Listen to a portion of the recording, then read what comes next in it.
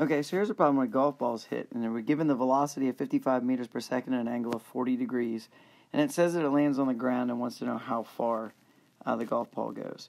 So the first thing I look at is I see it says it lands back on the ground. So what does that imply? So since it lands on the ground again, it tells me that delta y for this problem is going to be 0. And since delta y is 0, that lets me know that I'm actually able to use the range equation in this problem. So we're going to use the range equation. And that says that delta x equals v squared sine 2 theta over g. That 2 theta means it's going to be the sine of twice whatever angle you're using. So in this case, my v squared is 55. And then I have sine twice my 40 degrees. And on Earth, g is 9.8. So we divide by 9.8 then. So 55 squared is 3025.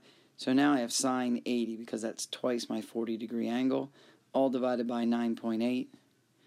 And once I put the numbers in there, I find out that this thing is going to go about 302.5 meters.